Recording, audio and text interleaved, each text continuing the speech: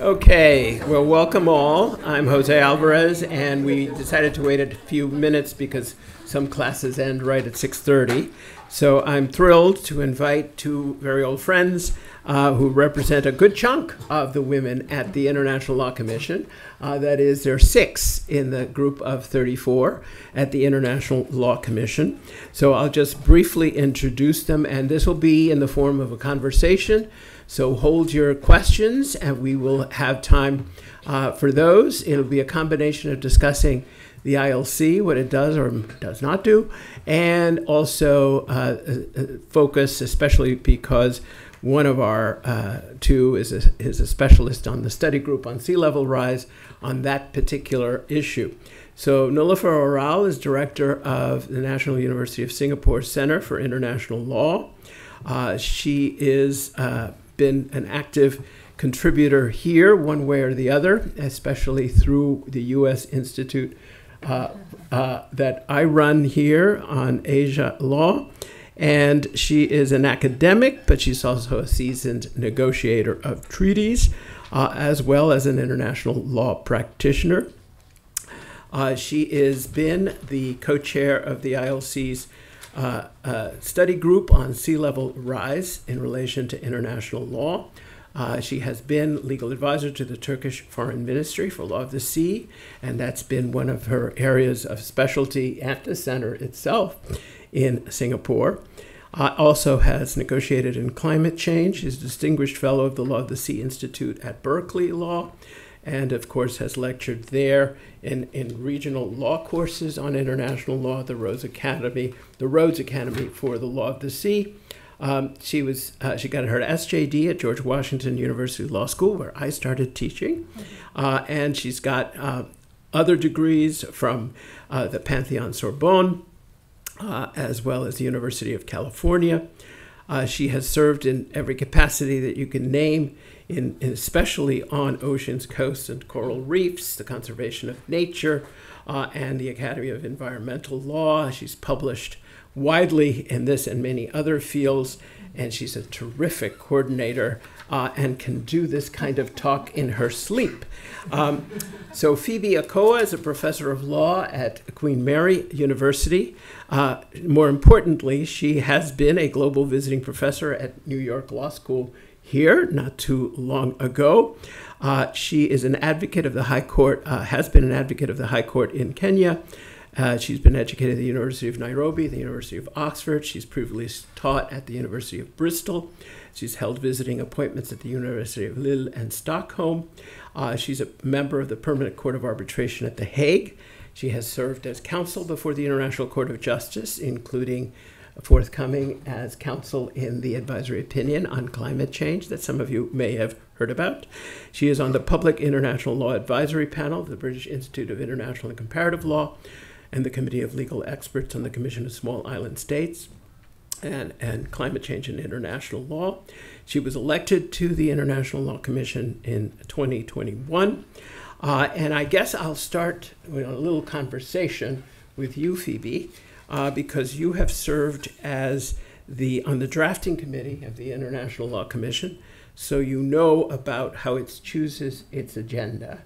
And its agenda has included a walk through all the Article 38 sources of international law, from treaties to identification of custom to general principles to jus cogens. Now it's finishing up with my favorite subject, which is the views of scholars and judicial opinions. But apart from that, just so the folks here know, what's been on the other topics in the current agenda: settlement of disputes to which international organizations are parties, with Special Rapporteur August Renish, prevention and repression of piracy and armed robbery at sea, with the Special Rapporteur Yakumba Sese, and a study group, of course, on sea level rise in relation to international law, which includes, of course, Nilufer as part of that study group.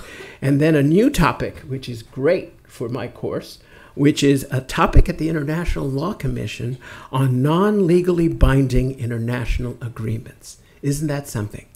International soft law is now in the International Law Commission officially.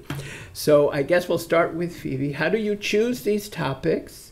And I guess, Do you think these are representative of the most important issues in the world, or say anything you want about how the International Law Commission functions, and is it what you expected when you came on board? So just to give a bit of a historical context, when the International Law Commission was set up in 1947 after the Charter, of course, much of international law had not been codified. Codification is always the last step in any legal system, you know, and so there was some codification that had been going on, but it was the work of private scholars in groups such as the International Law Association or the Institute of International Law. But they pursued codification very much as an activist ideal, not really anchored to the needs of states. So when the commission was set up, the idea was generally that it would serve the interests of states. And in the beginning, the topics that were on the commission's agenda, the big topics, were very much topics referred at the initiative of governments, because unlike the ILA, it was intended to serve those needs. So we have the Vienna Convention on the Law of Treaties, or actually even the Law of the Sea Conventions, the 58 conventions. These were all great projects on diplomatic immunity. So they're also feeling that, you know, for much of the period, that's what the Commission did. I think the last big treaty that the Commission produced, of the jurisdictional immunity of states and their properties, which is still not in force.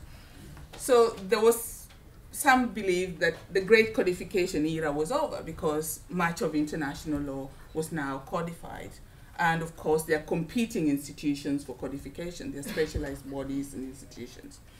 And in the statute of the Commission, although the general feeling was that the Commission would direct questions of codification and progressive development, it wasn't really intended as a closed topic, that that's all it could do. Its main role was also advisory to the political organs. And so increasingly, back to your question, was fewer and fewer topics are referred to the Commission by states. I think Nilufer's topic on sea level rise remains an exception. Many of the topics on the Commission's agenda now are the Commission's own invention, but they are intended to fill gaps. Essentially, if you think about some of the topics the Commission has taken on board, questions on reservation to treaties, amplifying topics the Commission had already completed, guidelines in relation to reservations, and also questions including subsequent agreements and subsequent practice, which are not necessarily treaties, which was a topic the Commission completed. And so some of these methodological topics, there is a feeling that they are also necessary to keep the law alive, to amplify difficulties that have arisen in the application of the law, and that the Commission is the best place. So that's why you see chronologically, the Commission has taken in the full gamut of topics in Article 38, from identification of customary law to general principles of international law. Of course, the treaty-related topics have included reservations, provisional application of treaties, in a way of providing guidance to states in relation to particular questions or difficulties that have arisen in the application of the main body of rules. So increasingly fewer topics. I think the Commission would probably like more topics to come from from states to give that necessary democratic legitimacy. But I think there is a competition from other eras, and some of these that the Commission had taken on, we feel were also very worthwhile exercises in the application of rules. But I don't know if I may want to say something. Do you want to say something about the choice of topics, or who proposed the sea level rise exactly? Yeah, the choice of topics. First of all, it's great to be here. So thank you, Jose, for the invitation, and it's really nice to be with your class and hopefully be able to talk a little bit about the Commission. I don't know how familiar they are. I know you've taught them to some degree. Well, you try, but yeah, but you have to come and visit us. And I know I have one assistant here, Chris. he knows how the Commission is. So, but it's interesting. I mean, we're celebrating our 75th anniversary. Mm-hmm. So 75 years, and of course in 75 years, things have changed. And as Phoebe was saying, it used to be that the topics were, one was they did a survey So 2 or 3 surveys have been done looking at what are the topics ripe for codification. What do we mean by codification? That means where there's sufficient state practice, customary international law that now can be codified, turned into a treaty. So they did a survey of that. There's a list, and as Phoebe was saying, there was this period everyone talks about, the golden era of codification. But they did a lot of codifying. They did their job. That came from the General Assembly, from states, the Commission, and I think this is one area where we have lost that external request, and I'm going to get to your question as well, where it has been more self-propagated, where now the Commission, not even looking at the list, the survey, instead the Commission members will come and they will propose topics to the Commission, but not just any topic. There are criteria to be filled. So after a long hiatus of not having anything from states or the General Assembly, the topic, sea level rise in relation to international law, it was generated by states, 1 indirectly and 2 directly. So indirectly, I think one of the topics that is not taught in international law, international relations, is the election system at the UN. So to become an international... You really want to get into that? International Law Commission, you have to be elected by the members of the General Assembly. It's the same for the ICJ as well. So there's a campaigning process. You know, you sit in the UN and with the flag, and you meet with the election officers. So during that process, when I started, and probably also when you were, this topic came up quite a bit from small island developing states, because sea level rise is such a critical issue for everyone, but really for the small island developing states. We have Bryce here as well as the legal counsel of AOSIS, knows well. So during the campaign, that would come up with the Commission, you know, take on this topic. And they brought this up in other fora as well. I happen to be studying that topic as it was because of the law of the sea and climate change. So when we were, this was in 2016, 2017, I was elected with a group of others, my other co-chairs. And so it so happened that there was a group of us who thought, yes, let's take this topic on. But what happened at the same time, a written request came from the Federated States of Micronesia, requesting that the Commission take up this topic of sea level rise and international law. And that was the first time, actually, directly from a state, even though the statute does allow it. Usually in the past it's come from the General Assembly. So that was the first time we know of that it came directly from a state. And so that made it added more, I would say, a heightened importance to it. And so very quickly, I mean, the Commission members understood immediately the importance of the topic, and that's how it started. And that's the first time. First time. Which is mind-boggling when you really think about that. Yeah, it is. And it's, I don't know why. I mean, states could come more to the international advice. Because it's been, in the past, it was the General Assembly. All these treaties were at the request of the General Assembly. And I know there's one instance where there was a request for the Commission to advise on the definition of aggression, you know, but that stopped. You know, suddenly, I don't know. So maybe you want to explain why the Commission, and maybe you've partly done it, have stopped generally, except for the crimes against humanity, which you can mention, proposing treaties, but alternatives. Everything from guidelines to studies to draft articles. That's not a question of the topics, or maybe, Phoebe, you're suggesting it's related to the kinds of topics that we end up with this stuff, including you're in a study group. That sounds like a PhD dissertation, right? And so, you know, if you had to ask me what the International Law Commission does, I wouldn't have guessed it forms a little study group. And I'll ask you at the end what happens after the study group. But can you say a bit about why the output is no longer treaties. Is it just we're done with treaties, the treaty congestion, it's all over? So I think, to be honest, the statute of the Commission has never really worked as was intended. It's never been amended, but it's never worked. You know, it proclaims that the Commission has a statutory mandate to get involved in processes of codification and progressive development of the law. And as Nilufer said, you know, codification presupposes that there's a body of practice out there to be systematized and developed and codified. And it became very clear from the beginning when the Commission was set up. If you're going to codify, whose practice are you going to codify? The new states that came up after the processes of decolonization immediately challenged this and saying the perceived universality of international law was actually just going to entrench the European hegemony on which it was based. So the Commission has never really been involved in the processes of codification have always involved progressive development because there was a challenge. And progressive development, as in lawmaking from scratch, has also never taken place because the Commission lacks a democratic mandate unless given by the GA to make law from the beginning. So the idea of the twin parallel projects of codification and progressive development in practice has never worked that way. All topics in the Commission involve elements of both.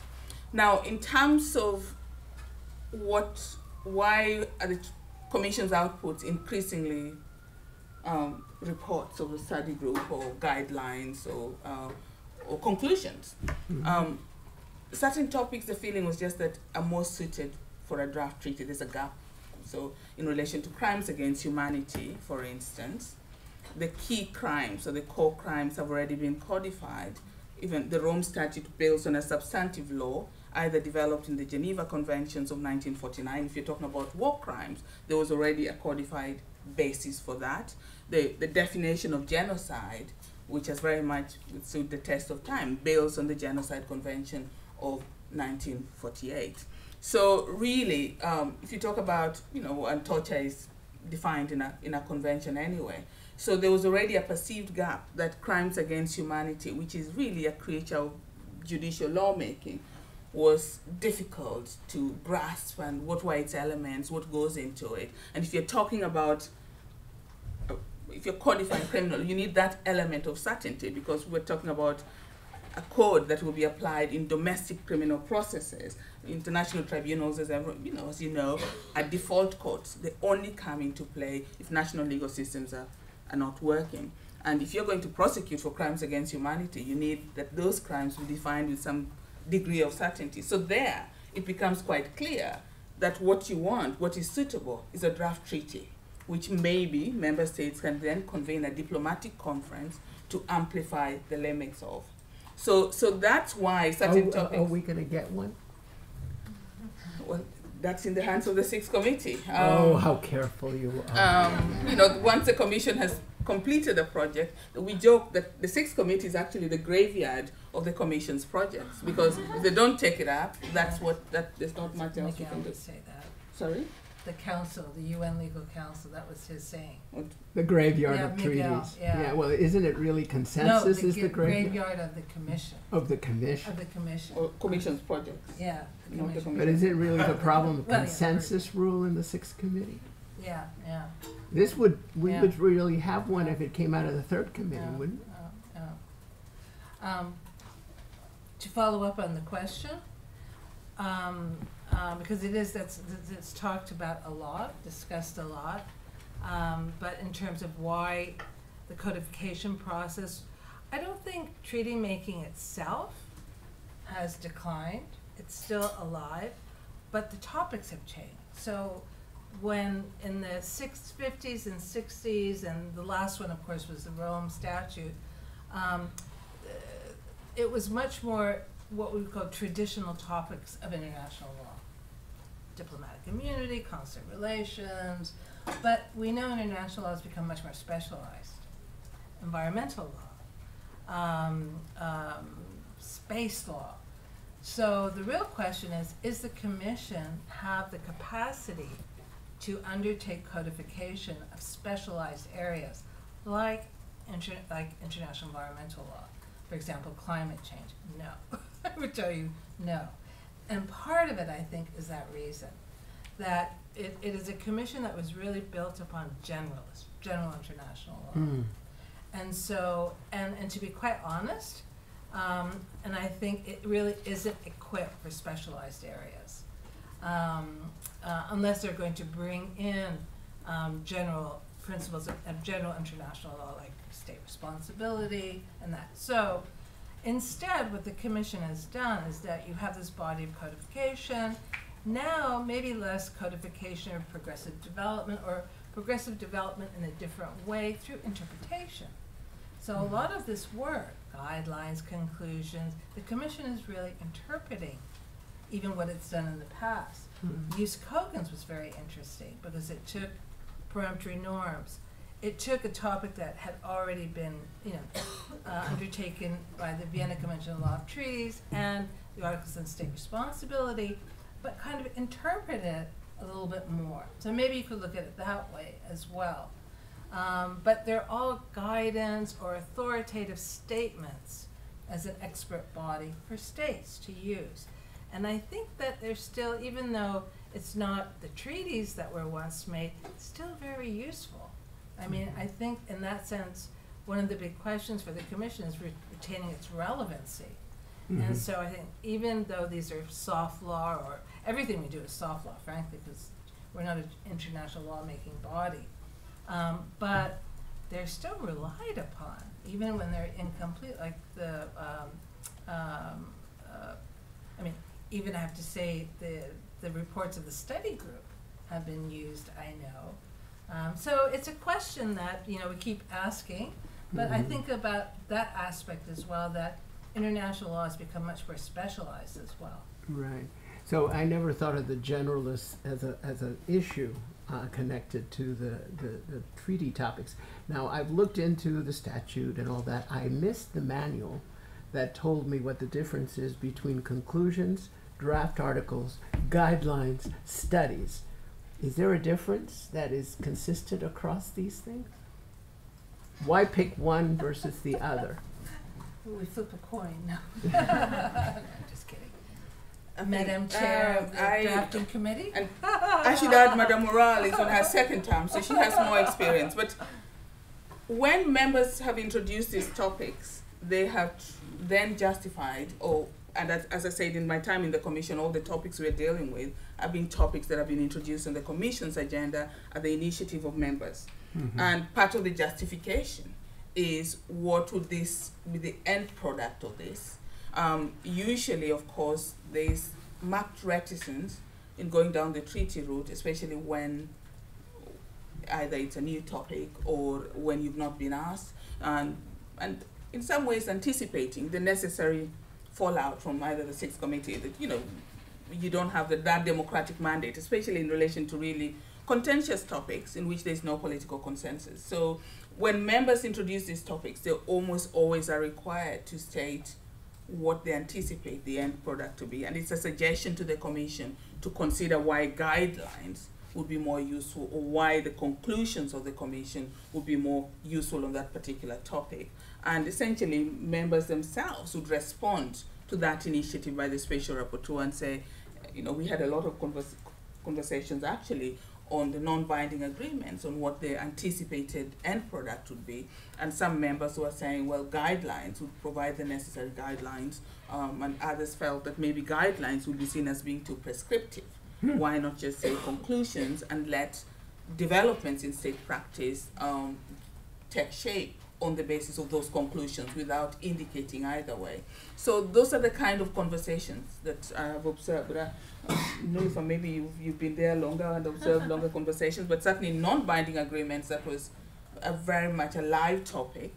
Even at the beginning of the discussion. Yes, and on piracy as well, piracy and armed robbery at sea, that was also a very live conversation on what would be the final outcome, and if it was going to be a treaty, was that going to be an amendment of UNCLOS? And can you, and have they resolved what that would be? I think it's not been resolved, not least because there's going to be a new special rapporteur who may well take the commission in a new direction. The last one resigned. But that was originally started as draft articles.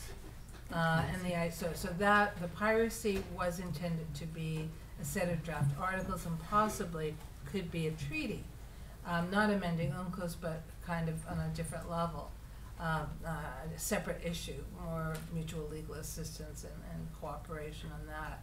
But this is right now the Commission has been grappling with this. It's asked, and I think we're going to be trying to. There's the manual, a handbook. There will be a handbook coming out.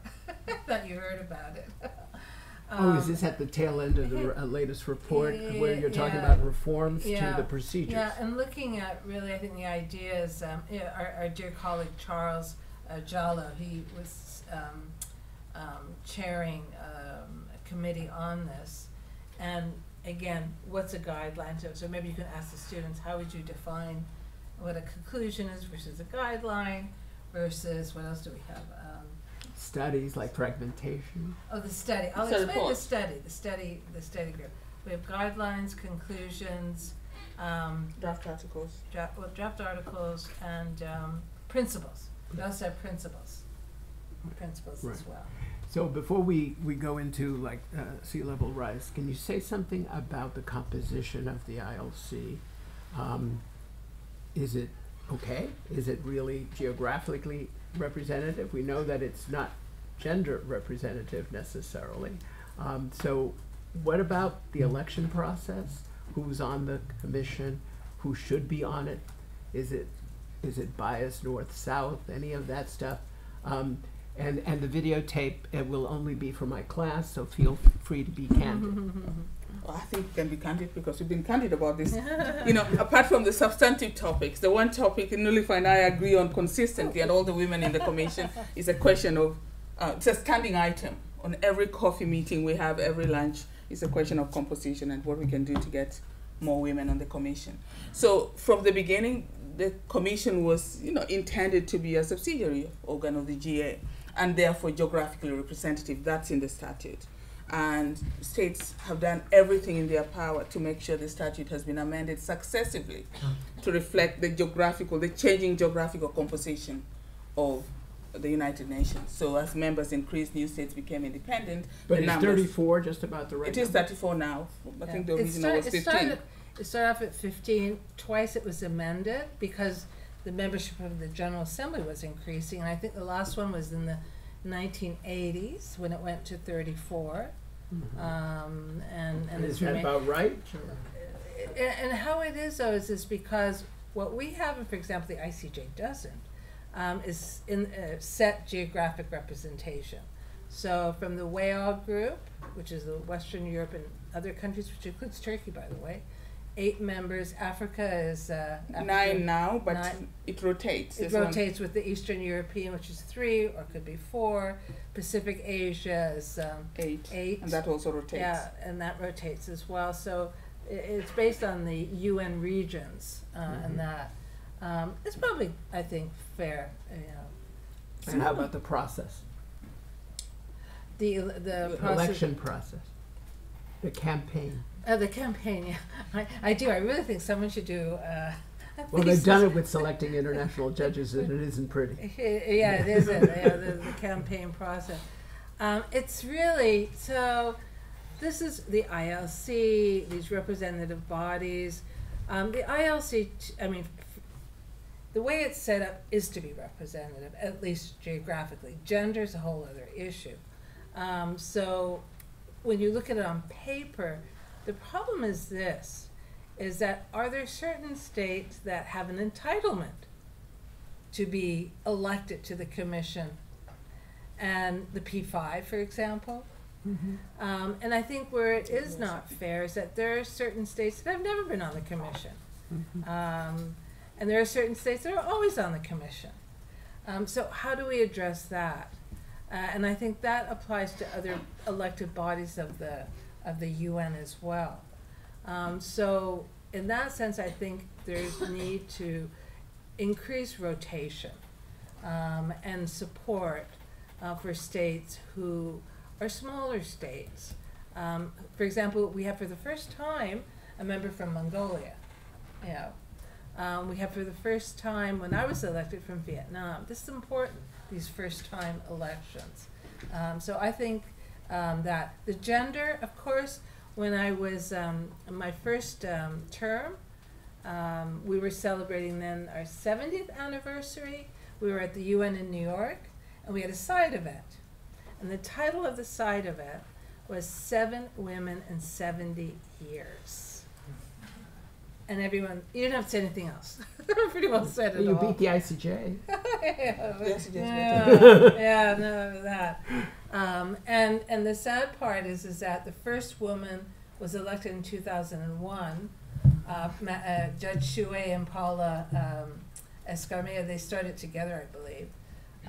But the first woman nominated was in the 70s from Nicaragua, actually. 60, okay, 60s, yeah. And Phoebe can continue on this as well, but it's been, but the problem is that the statute doesn't provide for, gender parity, but even if it did, it's up to the states, individual states to nominate. So how do you impose that on the state? They have to nominate, gender parity, whatever. So anyway, Phoebe, you can. So I think it's a complicated process in the sense, like any system where you have an accountable power, that's where you end up with what you see in ILC or in ICC, or not ICC, less or ICJ. Essentially, these are all posts to which you're nominated by governments and elected by governments through a political process. So most states don't have any procedures or processes for transparent processes for nomination. In fact, Nilufer was talking about the PCA, that most of their members are men who are also nominated onto those bodies. So what you end up is a situation where a process which you can't challenge is not transparent. We don't know who's nominated. And the election process itself, the election to UN bodies, not just the ILC or ICJ, has become so politicized. So much so that states straight vote. So the consequences are twofold. One, women have been excluded. I mean, Nilufer knows, for instance, in the ILC, it's not just that there are 11 women, or there have been 11 women since in almost 75 years. Only 29 women have been nominated. But in the same period, 758 men have been nominated. Now, of course, to have a chance at being elected, you have to be nominated. But there are also concerns whether or not a body of technical experts, which is what the commission was intended, and to supplement and advise a political body like the Sixth Committee, has ended up replicating the political processes that have dominated the discourse in the Sixth Committee, so that qualities of legal expertise become maybe, for some, less relevant than qualities of statesmanship. And there are those who feel that those qualities of diplomat is much less relevant in a technical legal body such as the International Law Commission. But as long as you have a political process of nomination and election with no filters or processes of accountability or challenge, those are the twin problems. One is the gender question, which keeps replicating itself at each election. In fact, one study even showed that even once nominated, women have a much lesser chance of being elected. And there were statistics in an article in the European Journal. And also, there are those who are concerned that the composition of the commission increasingly has headed at certain periods, I haven't looked at the statistics, in one direction, so much so that you have a lot of legal advisors, diplomats, and that if that composition is replicating what is in the Sixth Committee, then the commission becomes less of the technical body that it's supposed to be, giving independent advice to political bodies. So obviously there are ways out of this. One simple one is to amend the statute. After all, the statute is just a resolution, adopted by resolution of the GA, and it's been amended to allow for geographical representation, but that's not happened. And of course, this is a conversation we've had. This raises questions of legitimacy of that body if, a large chunk of the world population don't even have a chance of being elected to it. So describe a little bit the relationship with states, because I know that at various points you all in your various projects have to consult with states and also get reactions, and then reactions in the Sixth Committee. how does that work? Is there an organized system that, and what I have seen, at least from a distance, is that even in the Sixth Committee, there is very uneven attention to the ILC's work products, where the biggest states with the most lawyers seem to pay a lot of attention to at least the issues they care about. But I don't see that huge kind of interest in everything that you do, and I'm curious whether in your consultations with states, even on sea level rise, you see a serious look at what you are producing even in the study group. Yeah. So this is something that is obviously important matter for the commission, because the commission is not, I say it's not an academic body. It's not scholarship that they're doing. It's really laying out the foundation for international lawmaking. That is how it's created. So for the commission, what becomes very important is the state practice, comments from the states, getting the states' views. Some even will say that the states, the six committees are client. I'm not sure quite that's the case, but so it really is integral, that relationship between the members of the commission and the states, and that is through the Sixth Committee, which is the legal committee of the General Assembly. So the way it works is we don't, the formal way is the special rapporteurs will write a report, or we also, co-chairs have write a report. And right now we're in, Phoebe and I are here, not just for this lecture, but because right now the UN Sixth Committee, the legal advisors are meeting. And this is the week and next week when they will comment on the work of the commission. And that work usually will be the reports.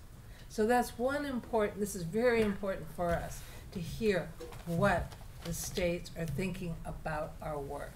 Now, that doesn't necessarily create practice per se. Sometimes it might be evidence, first from the study group, as I will explain. Also, in the reports, if you look at the reports, often we'll directly ask states to please send us what your laws, your court decisions, what your practice on certain topics, because again, that constitutes what you call the meat and potatoes, the bread butter of the work of the commission. Now, as you rightly said, Jose, unfortunately, not all states will respond at the same level. And there are different reasons for that. One, of course, if you're a rich state, it's easier. You've got the legal staff, even they are stretched. But the smaller states, the small missions, some of these missions have just a few people. Mm-hmm. And our reports are massive, to be quite honest. It's not just one topic. Mm-hmm. How many do we have right now? 8? 6? 8? I mean, the agenda of the commission is really a heavy agenda. And the average, I would say the average length of a report is like 80, 100 pages. They're just, I think we just write too much, frankly, but it is. So already these missions are busy. Then you have the very, dense, and they're really dense reports of the commission, limited staff. So this is a hindrance, and how we get around that, we're talking about that, the ways to do that. So there might be also the topics are not as interesting, but sea level rise is a topic that generated broad interest, to be quite honest.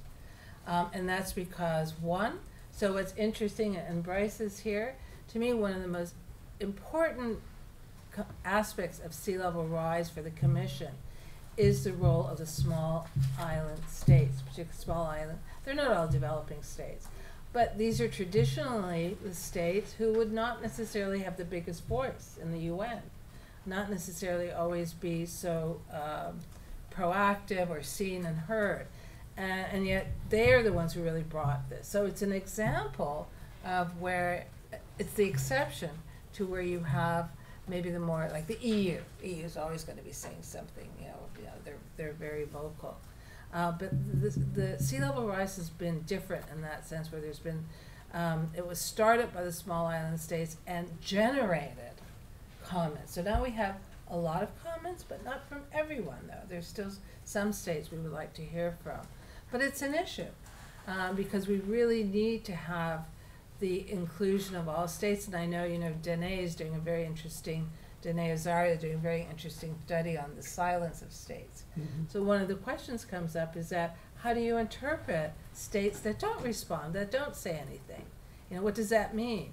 Does that mean they agree? Or so these are the issues that we also have to grapple with, is how to interpret states that don't respond.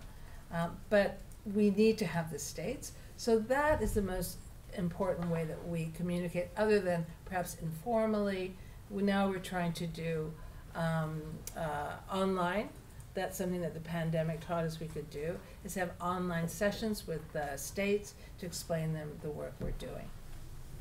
Do you want to comment? Yeah, no, I agree with everything Nilufer says, and this is a huge problem. Essentially, the structural inequalities within the international system of the United Nations very much replicate themselves in the work of the Commission. So the Commission has to show, and is expected to show, deference to states. In fact, we wait for those comments and respond, adjust the text appropriately, taking on board the comments received from states. And guess what? Who are the states who are going to respond? A handful of WEOG states.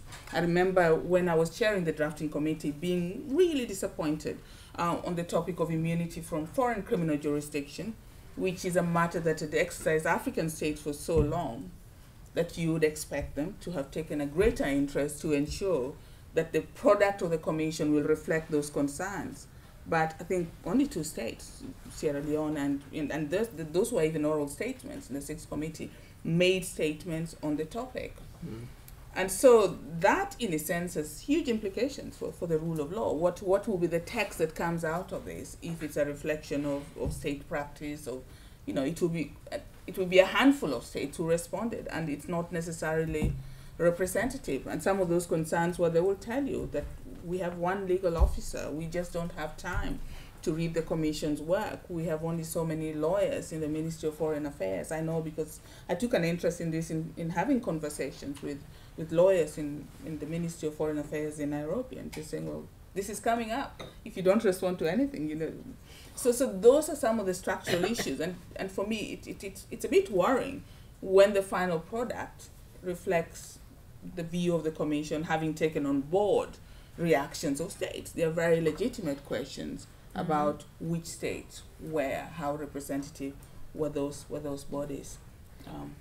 So in this group are probably some would-be applicants to be clerks on your ILC.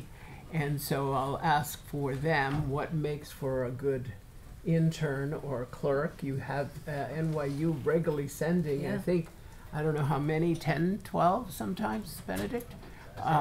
7. So what makes for a good intern, and what's your advice to them? So I've been very lucky, and I think I've heard, I was hoping to see them here, I've had some excellent assistants. And when the assistants come to the Commission, like us, members of the Commission, I mean, I've been on the Commission for 2 years, you don't get much advance notice of what's going to be on the agenda. You may, if you're very curious, you can look on the Commission's website. But much of what is to be discussed really never gets distributed that much in advance. So the good interns are the ones who are genuinely curious and are ready to read and learn quite fast. A sound understanding of the techniques, the general methods, processes of lawmaking in international law, a very deep sounding of that, and really generally a holistic view of how the Commission works is quite useful, because in terms of the detailed topics which we have to respond to as members of the Commission, because you'll be working with either me or any one of the other 34 others, you'll be expected to take on board a lot of information and be able to assist in responding to it at very short notice. So what I find the best ones are those who had sound understanding of techniques of general public international law and a certain curiosity about the topics on the Commission's agenda, and also a willingness to jump into the deep end of what you didn't know and come up by Monday with some understanding. But yeah, Geneva is great, and I think most of the assistants have I hope, enjoyed, or I don't know what feedback you get back, but we've certainly been very pleased to have them. So let's go into sea level rise. So you divided up the topic into protection of persons, law of the sea, and the impact on statehood. Each one is a formidable agenda. So what made you choose those three? And I know your specialty is law of the sea, so you may want to take a few stabs at what you think is significant on the portion of the show that dealt with law of the sea. Do you want to say that? Something? All right. So yes, as I said, we established a study group, and we've had a couple of study groups at the commission before. The famous fragmentation of international law is probably one of the best known. And the reason we decided to go with the study group is almost like why not draft articles versus conclusions, was to give states more comfort. They were concerned, particularly in the law of the sea, that we would try and engage in codification, i.e. meaning amendment. So, and then on the other issues, protection of persons, statehood, it's hard to think right now, because right now everyone's talking about, within a short period of time, it's become, everyone's well versed. But at that time, generally speaking, and amongst states, these were still somewhat, I want to say, exotic topics to some degree. So a study group would give a kind of a comfort to states that we're not going to engage in anything radical codification, but we would be doing a mapping exercise of what the law provides, what state practice is, what's missing. So that's all in the syllabus. And we were 5 at the beginning, now we're 3. And I think that also gave us some flexibility as well, to do more exploration in the topics. Now, we weren't the first, though. The International Law Association, they had already been working on it, and we were a bit parallel. They also had the law of the sea, the protection of persons, human rights, statehood, so it was similar. And I think those are looking at the broad issues. Neither one, however, and this has been brought up, looked at the environmental issues. So that's missing. We expressly were excluded liability issues. And again, we're dealing with states. You have to have, states have to be comfort, because when we selected the topic, as I say, at that time we had the small island developing states who were in favor, but the other states, it wasn't that clear. In fact, in 2017-18, we've studied this now, there was ambivalence. There were a few states that didn't want us to do it. Some states were supportive, but there was kind of a bit of ambivalence. That's changed a lot during this time period. So the study group, I think, made everyone comfortable as to what we're doing. We picked those topics. Those were kind of the topics that seemed, at that point, most pertinent and relevant for the work we were doing. On the law of the sea side, the issues concerned, so sea levels are rising, and I don't know how much you're following sea level rise, the science, but the science has told us, they tell us, and it's with high certainty. I mean, really, there's basically no doubt that we're locked into sea level rise, not for 10 years, 20 years, but centuries of sea level rise. That's happening. That's going to happen. It's just a question of how much. What does that mean? Well, what's going to happen to the land territory? It's going to become submerged, that land territory. And if you've taken the law of the sea, that has a direct implication for maritime zones. And so the question became, does that mean that states have to change their baselines? Does that mean maritime boundaries will change? I'm simplifying. Well, no one knew. There was no answer. Scholars, of course, were very good at creating issues. They started saying, baselines are ambulatory. Now that means that these all have to move landward, and what does that mean? So this was important. It became a very important issue.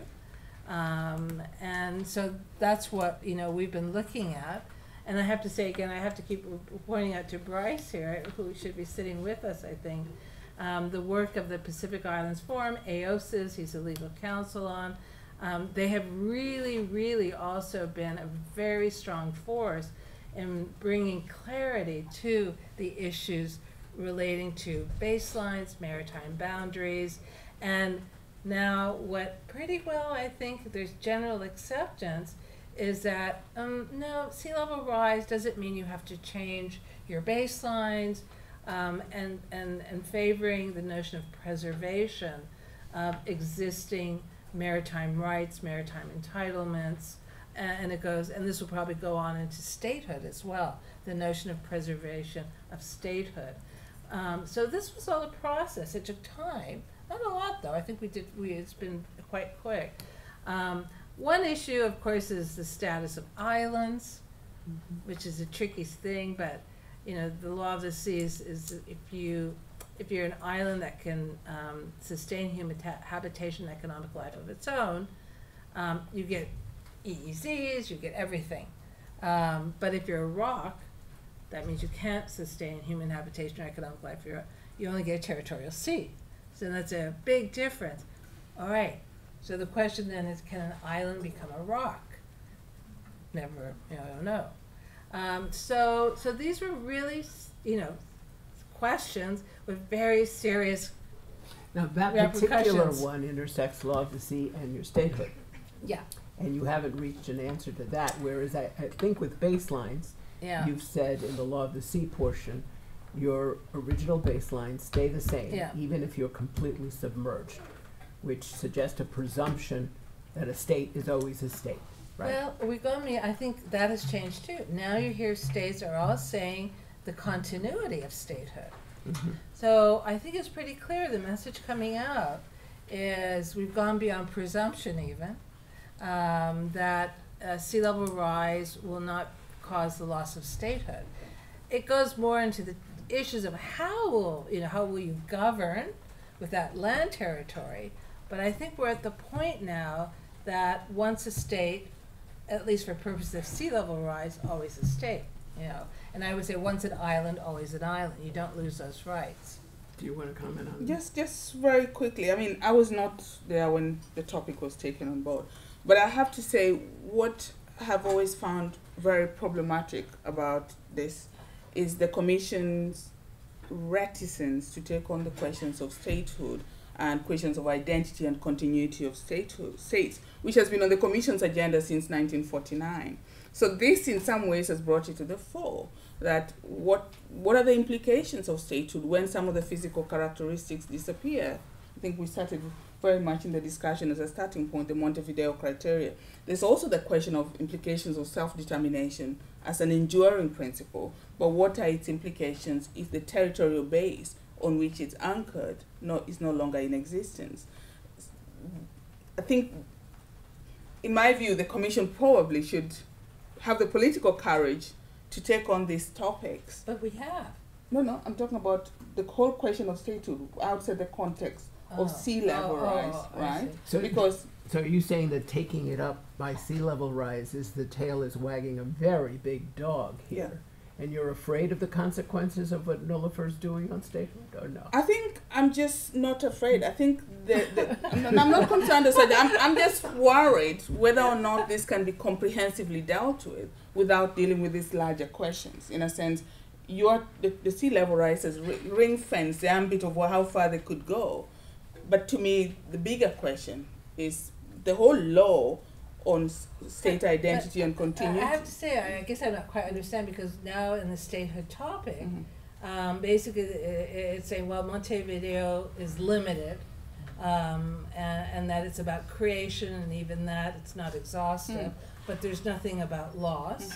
And it also brings in self-determination. That has been very much amplified and confirmed. Permanent sovereignty over natural resources. So it's bringing up, the sanctity of boundaries. It's bringing up all these issues. So I guess I'm asking Phoebe. No, I'm in agreement, but I'm just saying that the law on all these questions which have raised so many problems in so many different areas, have never been comprehensively tackled.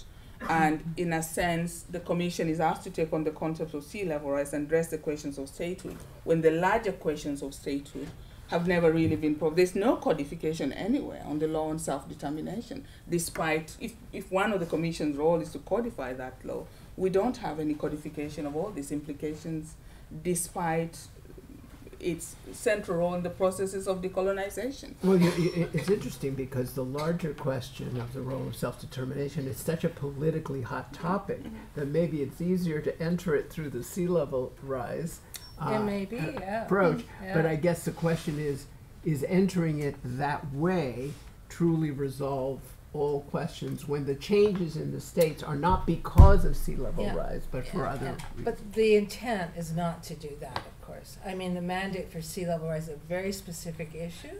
You have, it's happening, sea level rise. That's why I said it's going to happen regardless, it's how much. And there will be millions of people, billions, impacted.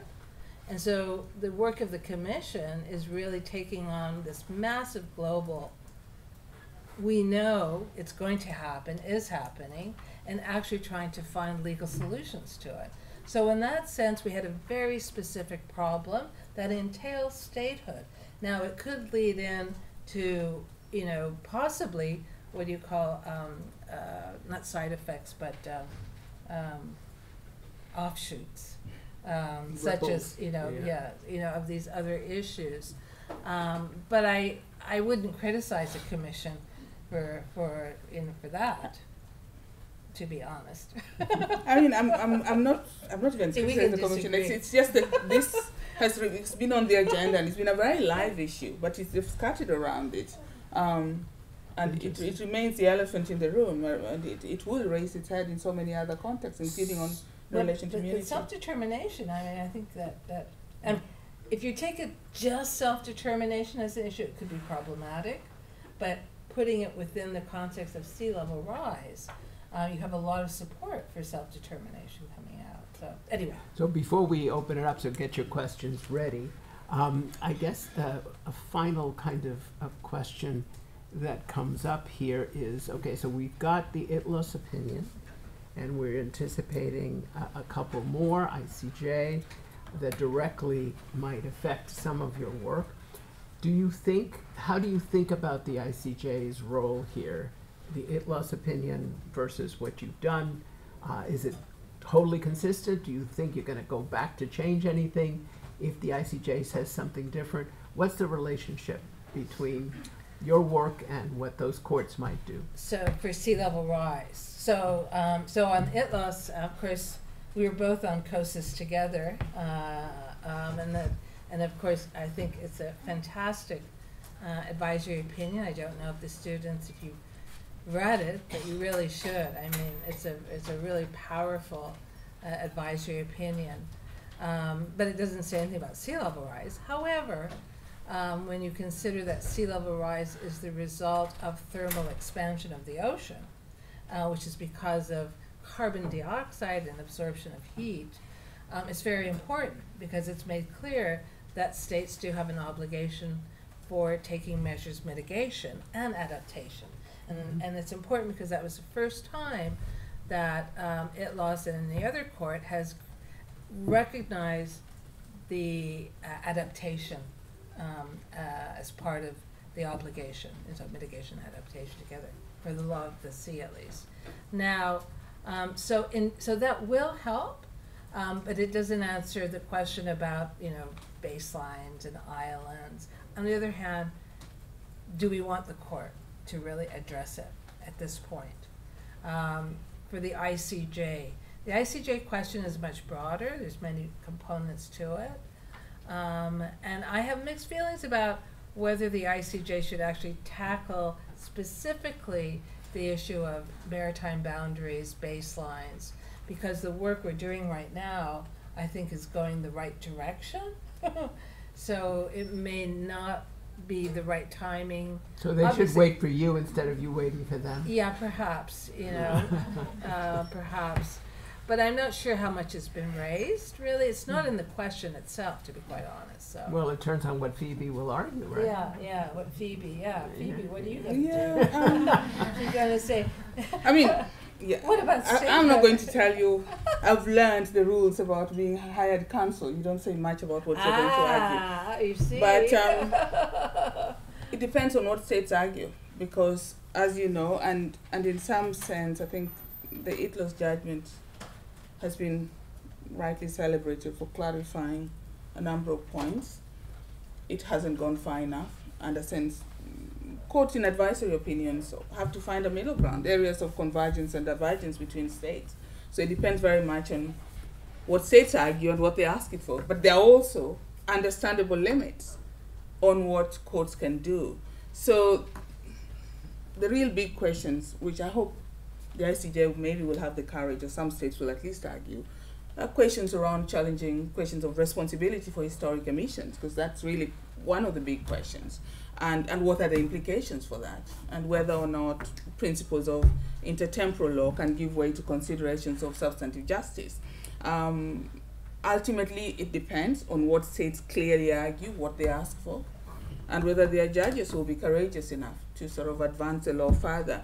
My worry is if we get a general confirmation of principles on which few of us will disagree with, then we don't take things much further beyond the polarization that has very much characterized the COP processes. But we'll wait and see. Okay, so now we have some minutes for questions. Yes, right here. What is the extent to which members of the commission act as agents of the state? As in, what is the wiggle room during negotiations and discussions, and how much is like instruction from the state? Like, does that matter? Or, generally just what is the extent, basically? Well, I'll speak for myself because I have no idea what the other members of the... We serve in our individual capacity and as independent members of the commission. I have received no instructions from anyone. I have never been asked to take a particular view on any particular topic on the commission's agenda. But, sorry? Yeah. But who knows? Maybe there will be a matter which is an existential matter for Kenya, or in which they would probably call me, and in which case I will remind them that I have an obligation to be independent and to act independently and not as a representative of a state. So we are not representatives of states. So in my experience, I have not been asked at all. I vote for what I think is right. Same for me. I mean, in fact, the Turkish delegation goes out of its way not to, because they're aware of that. Actually, they've said that to me. We respect your independence. One criticism, and you mentioned that earlier, is that the commission has become more government, legal advisors, but in general, we have we have an exception. I won't say who though. We assume that they are operating, independently. Well, that notion of somebody who served their entire lives for a government ministry, whether they can change to be an independent, that applies also to some members of the ICJ, right? Yeah, that have been appointed absolutely. as well. But it's worse because sometimes they are serving members, not just former members. Yeah. We have people who are government legal advisors, or government diplomats, who would also come to Geneva and also present their government reports in New York. Right. And you kind of wonder how you can maintain this role. Well, and that's like a problem. the U.S. Supreme Court, there doesn't seem to be a code of conduct that is enforceable on ICJ judges.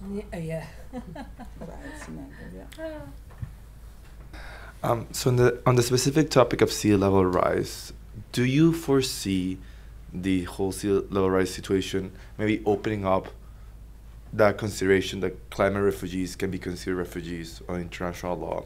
And if not, if they continue to be considered internally displaced people, do you think that affected countries can claim support from other states because this is a global issue? Yeah, so that's the issue of protection of persons, displacement. That's my dear colleague Patricia Gavalo-Teles, who's been responsible for that. But as you know, the terminology of climate refugees is no longer really used. It's the displacement of persons, and the current legal international law framework is fragmented. It doesn't protect them. So hopefully, one of the outcomes of the work of the Commission will really be to provoke filling that gap. It's really, there's a lot of work going out there, but it really needs to be.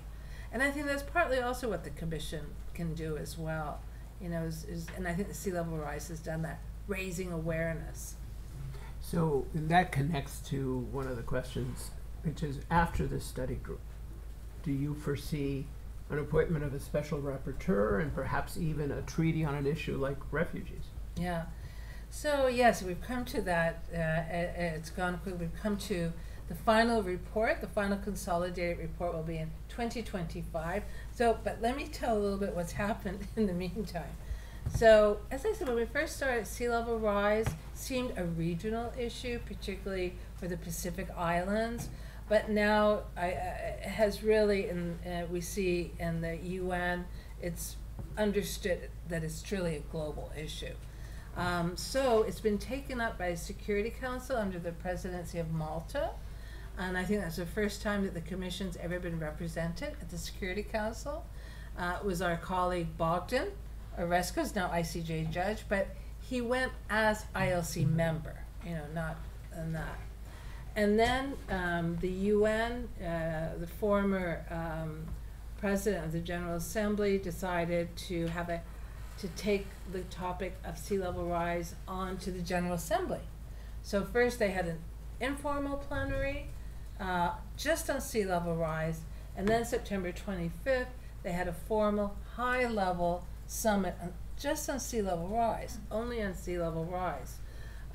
So the topic has really become much more prominent throughout. Of course, you have the Secretary General who went a few years ago to Fiji. I mean, so there's always been that type of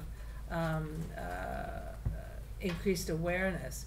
Now we've come to where we will be delivering a set of conclusions. There are some areas where we will point out that additional work needs to be done,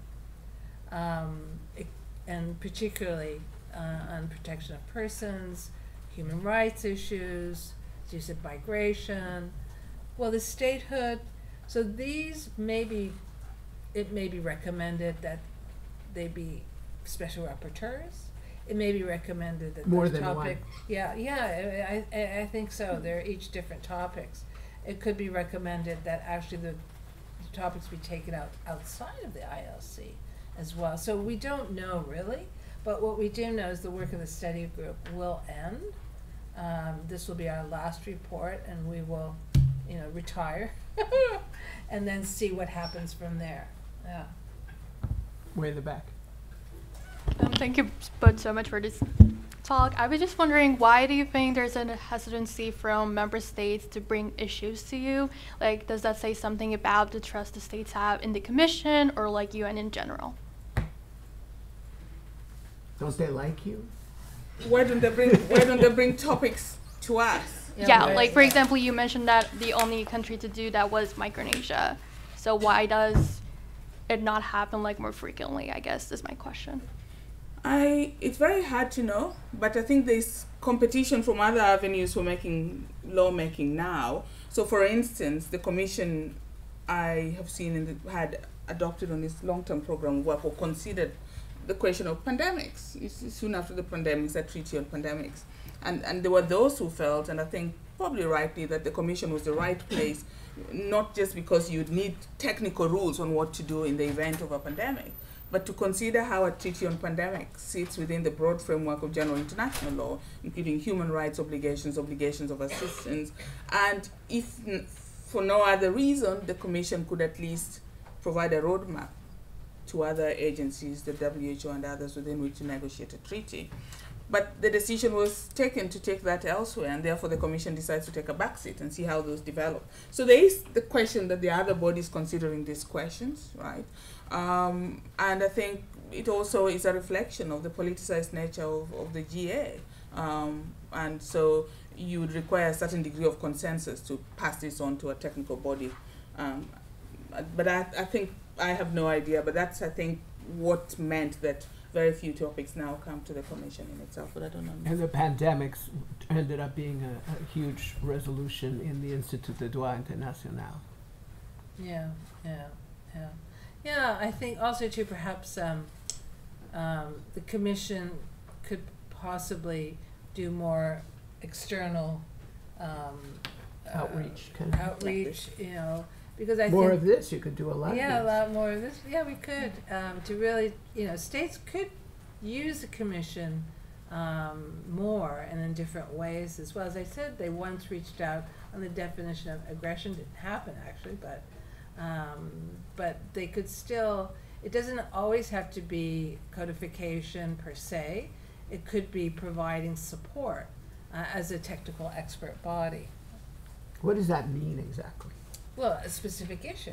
They could ask the views of the commission on a specific issue. For example, the Sixth Committee is stuck on, you know, certain things, and that's what happened with defining aggression.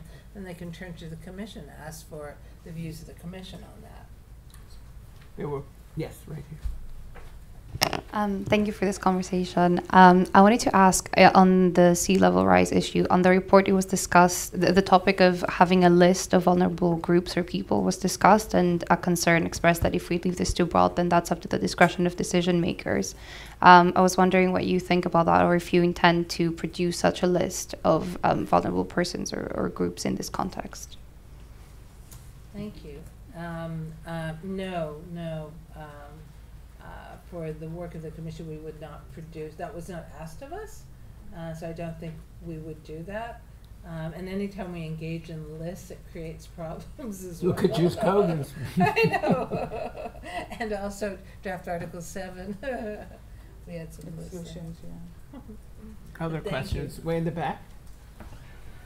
Hi. I was wondering, so you mentioned like sort of this, like there's this commonly kind of concern that large sort of economically strong and militarily strong states will just violate or not necessarily abide by certain principles of international law as soon as it doesn't really serve them. So I'm thinking of the 2016 arbitral ruling and how China has not abided by that, and also the U.S. not being a signatory to UNCLOS. And I'm curious how that's affected developments, or that shapes developments of the ILC's surveys or statutes, and even if it has any relation to what you mentioned, the movement towards soft power law. Well, so it's interesting. I mean, the ILC, I have to say, of course, there's a lot going on in the world. There's a lot of conflict. I mean, and the ILC is composed of members from these states who are in various disputes. How much does it actually, reflect? Sometimes it does. It has, but overall, I would say not as much. It's a technical body. Everyone really tries to be collegial, but it has come up. And the response, when it does, is we are not a political body, and so try and I would say navigate through these delicate situations, but. Yeah, I think I was trying to think of unlike the Institute of International Law, we don't set out to be the conscience of the world. So we very much a technical body, although that in itself is a loaded statement, Jose. We take on the technical roles that are assigned to us. But having said that, I don't think we are completely unaffected as international lawyers by everything else that's going on around us. The disregard of rules of international law, especially when we have a mandate implicitly, not just to codification and progressive development, but to promote the rule of law. But we don't have a mandate to comment on those things, except to the extent that it relates to our topics, and maybe in relation to general statements that we may make about general rules of international law. But we try as much as possible to ensure that our work remains depoliticized and within a very technical field. I think there are those who may disagree that maybe we should also have a general role to make public statements on the great events of the day and act as a conscience of the world. But we don't have a mandate to do that, and there are those who feel if we were, that the GA exists for that very reason, we should not take on that role. My question is of the report of the level of disease. Originally my question was why you were not talking mainly on human rights. I think that it's a talk, but as a peripheral talk. For example, when it's stated about the stateless of people, and you talk more of the original baseline of the countries remains the same.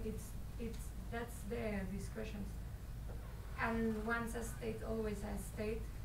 But I'm thinking about that the statelessness should be like a primary topic, because I don't know if an island disappears, for example, what is the point of the state remaining a state if the people of the country will no longer have like a base to be or to fulfill their human rights? And later on we talking in this discussion that after this this topic is finishing, they're going to talk about other topics as human rights, but why is a second step and not like the main priority of the baseline of disease? So as I said originally, this was a mapping exercise. You have to understand that a few years ago, this was really, states were not sure. So the commission says that we're not an academic body. But the commission is very much influenced and directed by the views of states. But having said that, these are very big issues. So it's not that they're being ignored; they're being studied. And I would say that for the states who may lose the territory, I think it's still important for them to be states. And what was important outcome of the study group and also the work of the island states as well is to bring that to the General Assembly. I mean, to the to states' knowledge. But this is just the beginning. We can't do everything at once. And so for example, the human rights bodies have not done well, but now there's more attention. So you have other bodies. There's also the International Organization of Migration. So there are other bodies as well. But the work of the Commission can really provoke more action on their part. So we can't be the fountain of everything. There's a limit. But I think that your point is an important one, absolutely, and the work will continue, and hopefully it will be in the right direction, instead of states saying, well, there's no such thing as a climate refugee, right? Or it's not covered by the convention, so nothing we can do. Versus, oh, okay, this is a gap, it's a serious issue, now we must take action. And I think that's really one of the advantages of the work of the Commission on sea level rise. One last question. Sorry, yours. Yeah. Thank you very much for actually being able to ask the last question. I would like to refer to your draft principles on protection of environment in armed conflicts, because I have discovered actually recently that it was adopted in 2022, and I wanted to ask whether war in Ukraine actually was considered, or what was the timeline, whether it has been prepared much in advance, and then when war in Ukraine, which is a environmental catastrophe also to the great extent, had any, was it in terms of timeline, was there any reference, or you have prepared it actually much in advance and then it just happened, or have you been actually influenced this aggression. The timing question. Yeah. I'm going to answer it because I've been. You're in the commission. I was in the commission for that. I have to say that in my view, that topic is one of our successful topics, and it started with Marie Jacobson, 2012, I think. So it started some time ago, and then in 2017, Maria Leto. She took it over, and the work was completed at the end of the last quinquennium. But I do recall that the Russian invasion of Ukraine, of course, did come up in the last, but it was at the end. It was at the end, so it did come up. It came up also in our work on peremptory norms, use Kogan's. It was just the question came, it was, let me tell you, that was a very, probably the most politicized I've ever seen the commission was on that. It came in, it absolutely did. I mean, we're not immune to it. But at that point, it had come to the end, but it was discussed. But I think for me, that's one of the successful work of the commission is that. So, but you may want to have some comments. No, I was not in the commission, and I know that Ukraine was not discussed because the topic was effectively completed by the time we had our first meeting of the quinquennium. So, but it's clearly, obviously, when the reparation commissions and others go on to consider the environmental effect of war, I'm sure they will be relying on the commission's report. Alas, we've come to the end. We could do this for a couple more hours, but we have to stop and thank our guests.